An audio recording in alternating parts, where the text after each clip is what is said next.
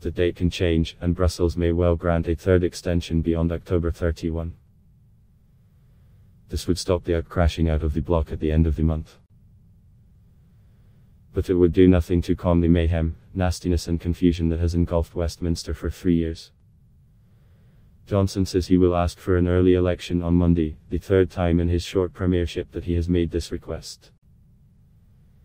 Yet there is no political consensus over when this election should happen.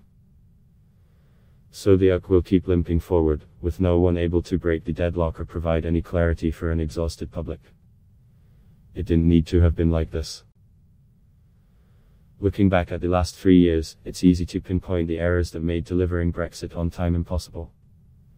Rewind to June 24, 2016.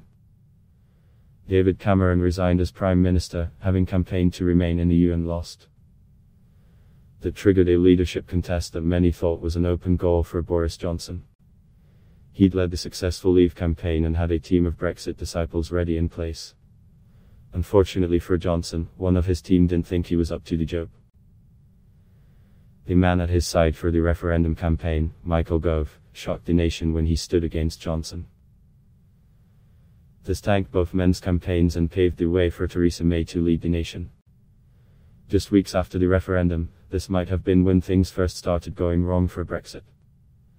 May had campaigned to remain in the EU, she needed to prove her credentials as a born-again Brexiteer.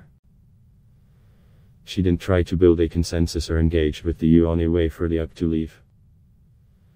Instead, she marched around the country regurgitating meaningless statements like, Brexit means Brexit, no deal is better than a bad deal, and declaring that she didn't want a hard or a soft Brexit, but a red, white and blue Brexit. Underestimating the US Georgina Wright, a new expert at the Institute for Government explains, the UK ignored the reality of how Brexit talks would go. As a big EU member state, the UK could essentially call the shots. If it agreed with a Commission policy, it would say so loudly at the EU Council. If it disagreed, it could say so even louder and build coalitions with other like-minded member states. That was obviously never going to work with Brexit. The UK would be sitting on the other side of the table with 27 member states opposite, Wright said. Meanwhile, Brussels was getting its house in order. It appointed Michel Barnier as its chief negotiator and employed a team around him. Back in London, rather than starting negotiations, May cracked on with her Brexit evangelism. Triggering Article 50 on March 29, 2017, May triggered Article 50, the formal notification of a nation's intention to leave the EU. No formal negotiations had taken place and no Brexit plan existed. One of the biggest critics of this decision was Dominic Cummings, the man who pulled the strings of the Leave campaign and now works as Johnson's most senior political advisor. At the time, he wrote on his personal blog that by not having any plan or agreement in place with the EU, the government has irretrievably botched this. A senior Downing Street aide pointed CNN toward the Vote Leave campaign's policy on Article 50, as stated back in 2016. Vote Leave said the way forward would be to agree a new UK treaty based on free trade and friendly cooperation. They even went so far as to claim, we do not necessarily have to use Article 50, we may agree with the EU another path that is in both our interests. In an alternative reality, the implication here is that a Johnson government would have started negotiating with the EU from day one, possibly putting contentious issues like the divorce bill and EU citizen rights to bed.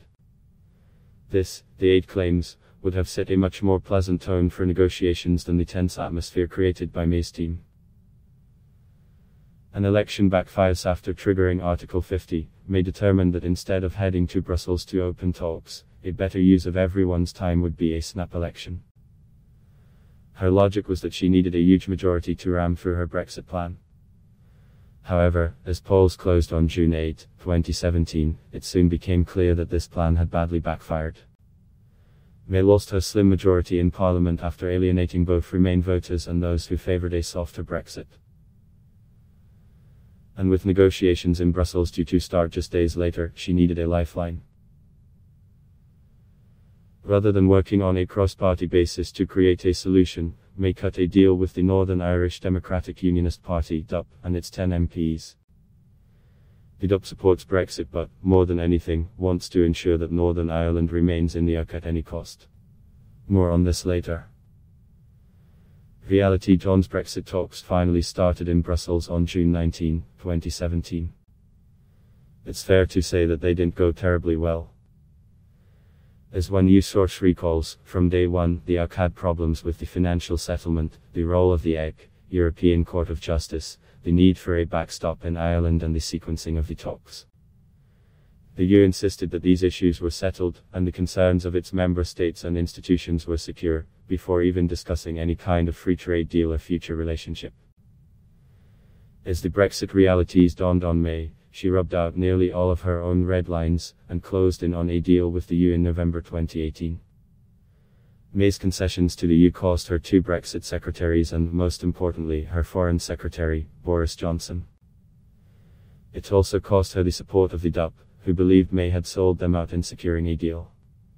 Without the support of the hardline Brexiteers of the DUP, May's deal was dead on arrival. By keeping the details of the agreement so quiet throughout the process, she arguably made the sting of her perceived betrayals more painful.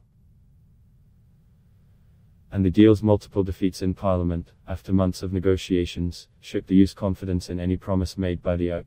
May's failure made her resignation certain. And from the second she announced her plan to step down, something else became inevitable: the coronation of Johnson as Prime Minister. Setting the bar too high, the boy who dreamed of being world king began his premiership by employing key players from the Vote Leave team, most notably Dominic Cummings. The Brexit victors thought they could sweep aside May's failures and get on with their optimistic vision. What they didn't bank on was just how poisoned a chalice May had handed over. Parliament had been at each other's throats for months. The public was tired, bored, and more divided than in 2016. Business was pressing for an end to uncertainty. As a result, Johnson leaned into a much harder Brexit stance. He said he'd get Brexit done, do or die, by October 31. He promised to get rid of the Irish backstop mechanism that helped do May's deal. He said he'd secure a new deal. He swore he'd rather be dead in a ditch than request another extension. And he told the DUP that he would do nothing that harmed the Union. Johnson set the bar too high. And, ultimately, he found he was going to have to throw someone under a bus. When he returned from Brussels with a surprise new deal earlier this month, the DUP told the PM that his deal was even worse than May's. Privately, some DUP MPs now express regret for not backing May's deal. It might have left Northern Ireland tied to the EU, but it also tied it to the rest of the UK.